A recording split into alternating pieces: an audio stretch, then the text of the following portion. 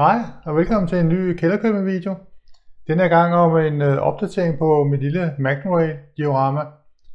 Det diorama er efterhånden blevet færdigt, så det er ved at være klar til at tage med på udstillingen til Rødovrehallen og til DMJU udstillingen i april.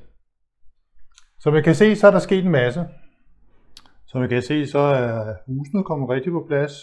Der er lavet landskab. Køerne har fået deres eget lille hjørne herovre. Bagved, godt skjult, næsten godt skjult, der venter ambulancen, og hernede der venter cyklisten. Så er der kommet hestefolk herinde foran huset, gården. Der er kommet en trappe op ad bjerget, op til kirken. Først så kommer man forbi et lille drivhus, meget praktisk, der kan man købe blomster, hvis man skal på kirkegården. Kirkegården, der er jo nogle grave, og man kan se, der er en graver, der er i gang med at gøre en grav klar til vindmunden.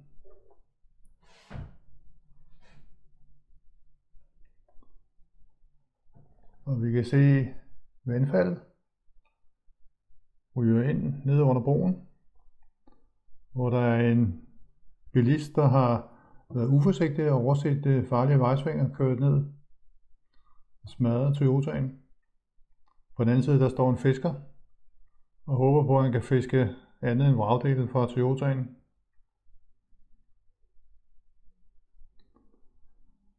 Og her i det farlige vejsving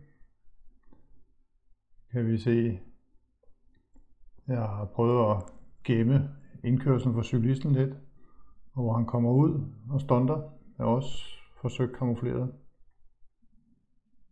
Så er der sat nogle håndtag i hver side af dioramaet, så det er nemt at flytte rundt på til udstillinger.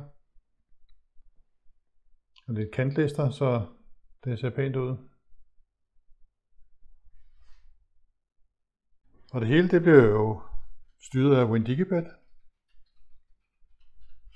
Og bag ved udgave, der har vi så en gammel CS2'er.